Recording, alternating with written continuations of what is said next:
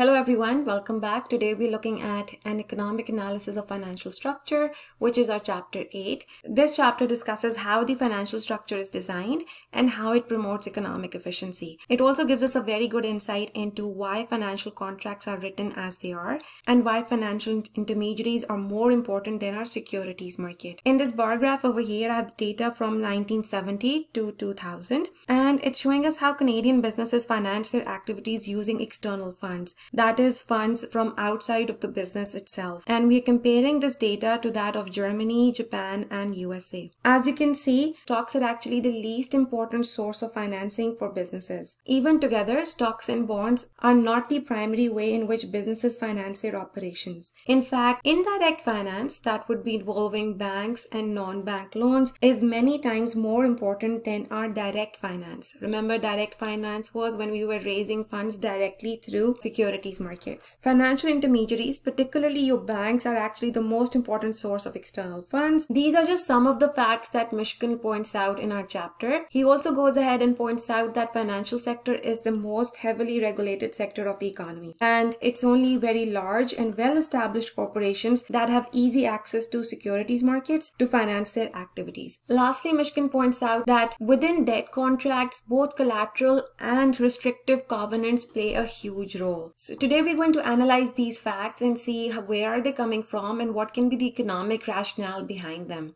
Now, my main purpose today is to focus on asymmetric information problems. We touched upon them in one of our earlier chapters. However, today we're going to look at why external financing, when it's done through financial intermediaries, so banks and non-bank loans, plays such a huge important role, and how do financial intermediaries actually reduce these asymmetric information costs. In order to do that, first we need to know what is asymmetric information. In order to know what asymmetric information is, you should be able to identify what is symmetric information. In our typical demand-supply framework, which you look at in your principles of economic courses, we don't really think about information at all. For example, in a labor market, we assume that employers know the productivity of their workers or potential worker, and thanks to competition, they always pay them exactly the value of what they produce. So price always equals marginal cost. However, this is not true. In most situations, in fact, information is not the same. One party has more information than the other,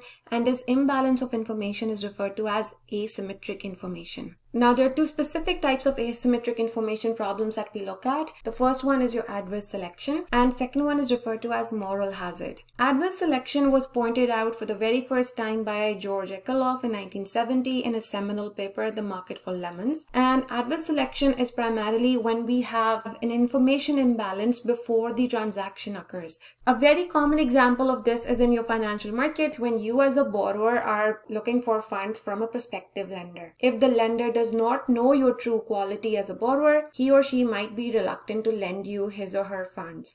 And because of this information gap, we'll see that people who are more likely to create adverse outcomes are the ones who are more aggressively pursuing these loans. How does that outcome come about? For that, let's go back to George Akerlof's example of a used car market. So in a used car market, the seller is promoting or selling his or her car as the best possible deal that you can get. And as a buyer, you obviously don't have the same information as the seller of this car. So Akerlof pointed this out, and he said that essentially in the used car market, we have two types of cars. A car which is in good quality or good repair. It's still a used car, but it's good quality. So we'll refer to that as a peach. And then there are cars which are of actually quite bad quality, and these cars are now referred to as our lemons. Now, seller obviously knows the quality of each car. He knows whether it's a lemon or a peach. It's the buyer who in most cases does not know the true quality. Suppose for now that used car buyers are prepared to pay $20,000 for a good quality peach and $10,000 for a lemon. And for now, let's assume that there is complete information across both parties. If there is no information imbalance, the problem is quite simple. We have two separate markets for these two types of cars, and exchange will occur in these two separate or segmented markets. So we will have an equilibrium price for a peach as $20,000 and price for a lemon will will come out to be $10,000. So we end up paying as a buyer whatever is the true value associated with that particular car. Now let's look at what happens if there is an information imbalance. One party knows the true quality of the car, and that would be your sellers of the used car. Buyers in this case estimate a price that they're going to pay based on their expectation of what they are going to get. Let's assume that the probability of getting a used car or a peach is the same, so it's a 50-50 chance for either. In that case, they will be only willing to pay the average price of the two. So we can calculate that in terms of probability weighted average, where in this case I'm assuming a 50-50 chance. That comes out to be $15,000. $15,000 is obviously a lot lower than the valuation of a good quality car, your peach, and the same $15,000 is a lot higher than the value of a lemon. Sellers of peaches will withdraw their cars. They'll take their cars out of the market because they know that this price is not sufficient for the actual value of the car that they are bringing to the market. So they will withdraw their peaches. The highest quality used cars will then leave the market, and therefore we'll be left with the average quality or poor quality cars only. Once buyers realize that, they will reduce their valuation. So maybe they'll assume instead of a 50-50 chance, there's a 60% chance that I'll be getting a lemon in this market, and therefore I will change my probabilities accordingly. So overall, you can see the valuation will go down because I'm giving a higher weight to a bad quality or a lemon in this case. And because of this, you'll see that even the average quality car, a car which is worth $15,000, will also leave the market because the new price is actually lower than what the value is for that average quality car. You can repeat this in many iterations and the price will keep on getting pushed down, and we'll eventually see that there are actually no good quality cars in this market. This phenomena of the bad quality pushing the good quality out from the market is called your adverse selection problem as a result of the information gap that was prevalent before the exchange occurred. Now, adverse selection is also felt in our financial markets. In our financial markets, we see that if investors have trouble distinguishing high profit, low risk firms from low profit, high risk firms, then we will have a lemons problem. Owners and managers of good firms have better information than the investors, so they know their securities are undervalued in the market and won't bother issuing securities in the first place.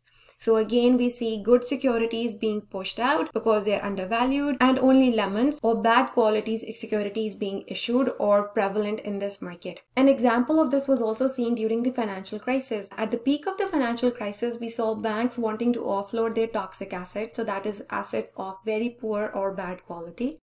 But of course, banks had better information about how bad these assets actually were than the markets in which they are selling these assets. The markets therefore started to heavily discount the value of these assets that banks were offering for sale.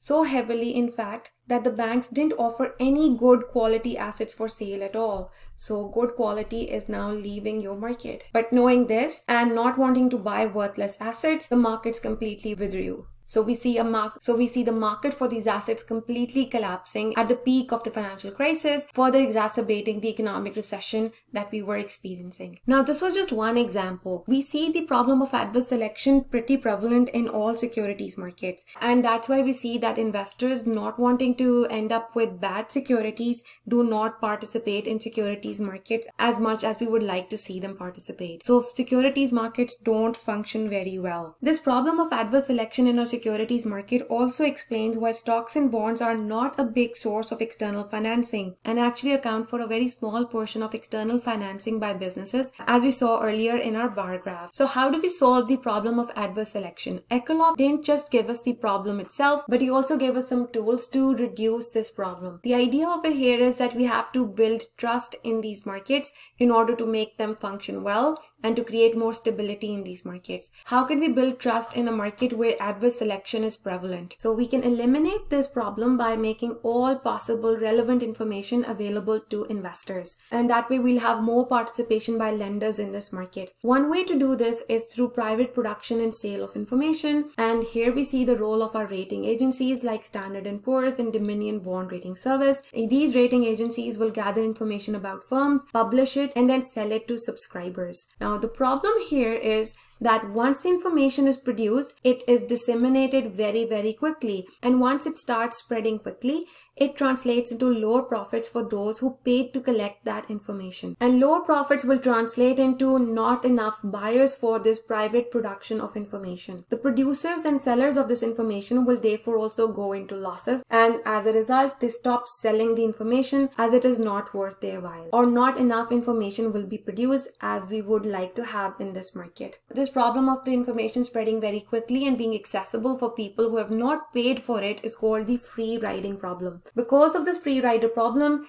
enough information will never be produced in your markets privately. So governments have to come in and bridge this gap of information. Governments can always provide information for free. However, that can be very politically difficult, especially when information about bad firms is released. Therefore, we see a huge role for regulation. Governments can regulate securities markets in a way to encourage them to reveal information about themselves. Thirdly, we can use financial intermediation to solve the problem of adverse selection. In order to understand the role of financial institutions, let's use the analogy of the dealer in our lemons problem or in our used car market. The dealer in your used car market is the expert in determining whether the car is a peach or a lemon. So they are producers of this information, and when they buy a car, they can sell it at a higher profit using the information that they have produced. They also avoid free riding, so no one else can use that information. If you have a good quality used car, you are now more likely to sell it to the used car dealer rather than in the used car market at large, where you will for sure end up getting a lower price than the value attached to your car. Likewise, for the buyers of the used car, the guarantee that the dealer provides, whether through their reputation or warranties, satisfies the buyers about the price that they're paying. Financial intermediaries are now playing the same role, but for now financial interactions.